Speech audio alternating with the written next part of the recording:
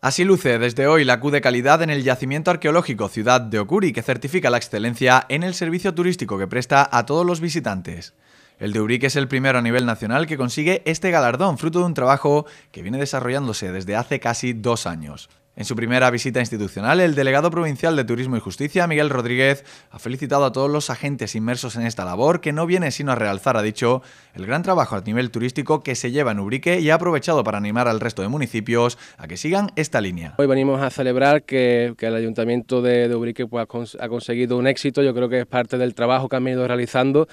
y al fin y al cabo lo que hace no es ni más ni menos que certificar un camino que ya llevan andado. Yo creo que desde la lealtad institucional y desde las competencias autonómicas no nos queda otra que felicitar y que invitar al resto de municipios a que sigan por esta línea de trabajo en pos del turismo de la Sierra de Cádiz. La alcaldesa de UBRIQUE ha resaltado la importancia que tiene obtener esta Q de calidad como reconocimiento a nivel nacional y la diferenciación que supone en términos cualitativos. Isabel Gómez ha explicado que los sectores complementarios a la piel tienen que moverse en los mismos términos de calidad que la marroquinería ubriqueña. Además, ha añadido que este distintivo atraerá a más visitantes al yacimiento. Tenemos que recordar que de 2015 hasta ahora estamos hablando de 20.000 visitas a nuestro yacimiento. En este mes de febrero hemos cerrado unas visitas de unas 1.000 personas que han venido a conocer la ciudad romana de Ocuri, y por tanto sabemos y estamos convencidos de que este elemento diferenciador nos va a poner también en el mapa de búsqueda de aquellos visitantes que buscan